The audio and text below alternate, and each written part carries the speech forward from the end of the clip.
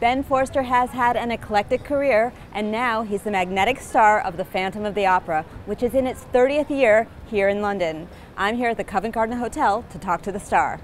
The Phantom of the Opera is here. Hi, Ben Forster. Inside your mind. Ooh. Hi. Hi, thanks for coming and doing this today. Thank you for having me. How's it going over there at Her Majesty's Theatre? It's good. It's amazing. I've been there for about 7 or 8 months now, so I finally feel like I found my feet. It's weird with a role like Phantom. It's so iconic and it's so huge. And actually, when I was in rehearsal, I felt like I had it then. And when I opened, I was like, oh no, I'm in a good place, it's good. And then a month later, you go, oh, I'm in a much better place than I was a month ago.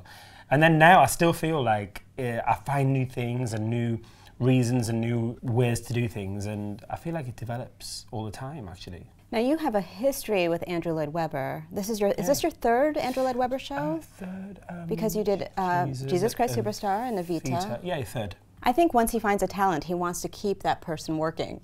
And there's so many opportunities for that. I think the great thing about Andrew that he is one of the main people that see people for having many sides. I think he doesn't just pigeonhole someone. I think if he sees that you're talented enough to do one thing, he can go, actually, maybe he will be good at this. And when he listens to you do it, then, you know, you can see that we are all really versatile. You know, a lot of the time actors get put into a box. I think Andrew's really good at knowing that people have different abilities and wanting to push people also to see the other sides, which he's done for such a long time. You know, he always has unusual casting choices in things, and they're always usually genius. So, you know, he's a genius. He knows what he's doing.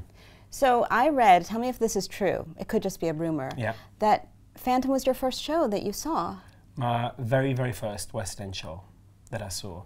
And I came on a 7-hour bus journey. From the north of England? From Sunderland. It took all night.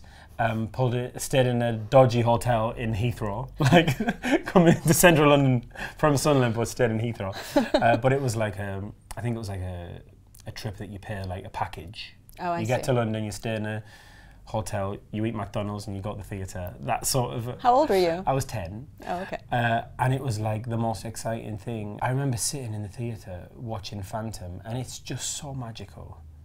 And it's so beautiful. And I remember being in awe. I remember going outside and sitting on the bus and saying to my mum, do they all get paid for that? Like, that's a job. That's a real job. And she was like, yeah, that's what they've chosen to do, and they've dedicated their whole lives to it. And it's like, yeah, that's what I want to do. And now you're full circle, you are the Phantom. Yeah. It's amazing. And for the 30th anniversary, which is coming up this fall. I feel so lucky. I mean, it's such a beautiful thing to be involved in at such an amazing time. You know, 30 years. It's amazing, Phantom, that it's run for 30 years, because we still sell out. You know, we've been sold out for 2 weeks. The last 2 weeks is completely sold out, no spare seat, which is so rare. I mean, there's brand new, brilliant shows in London that everyone wants to go and see, and we're still selling out. It's incredible. Is there a brotherhood of Phantoms? I know you're friends with Ramin Karimloo. I am, yeah. And Owen Jones, yeah. There isn't, I mean, I think that we all kind of give each other a nod, you know, there's a mutual respect. I just did, I was doing Elf the musical in the West End over Christmas, and my Father Christmas, Mark, was an old Phantom. And he was like, oh, you're going to have a lovely time. He told me all the do's and don'ts and all the tricks. Are there tricks? Well, there's things that can help you survive. It is a difficult thing. It's very difficult. And also, you know, the main thing is the emotion and the shouting and being, you know, the Phantom. You have to use so much power in your voice. And I think that's the kind of thing that I've now, like 8 months on, I'm like, okay, I know where to shout, where to hold back, you know, and you have got to discover that, actually. And you have such an eclectic resume, because I can't think of another Phantom that was Buddy the Elf, or in Rocky Horror.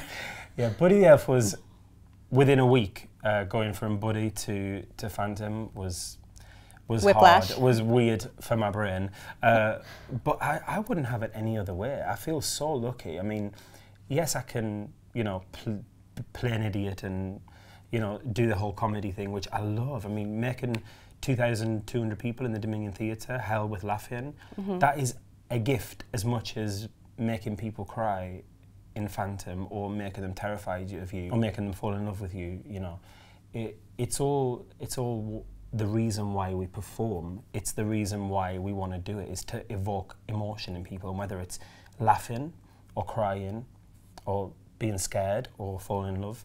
It's an amazing ability to be able to do that as an actor. I don't think our American viewers or audiences really know that you won the Jesus Christ Superstar talent competition, I guess I could call it that. Yeah, it was kind of like American Idol, but for a role. Was it cutthroat for you?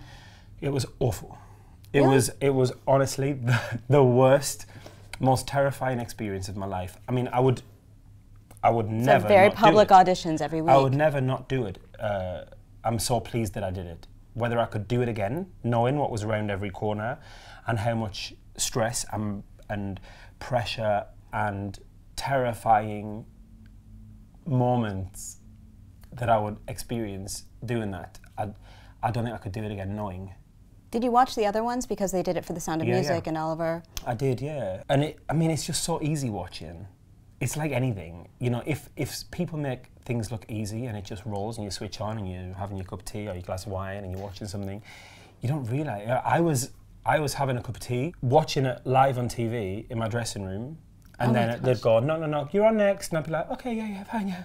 Just gonna go and jump into the TV, perform that song live, and hopefully not get the words wrong or fall over or look at the wrong camera. So it was so live that you could actually see it and then go. I was watching live, yeah. That's amazing. I was like on after commercial break kind of thing. So yeah, it was terrifying, and just to stay focused and healthy. It was 10 nights in a row. After the live show at 10 o'clock, whoever had left and been eliminated, if they'd had a better, more expensive song that the orchestra were booked for, or that there was a 10,000 piano booked for, or that there was something happening, they'd be like, you've got to sing that song now.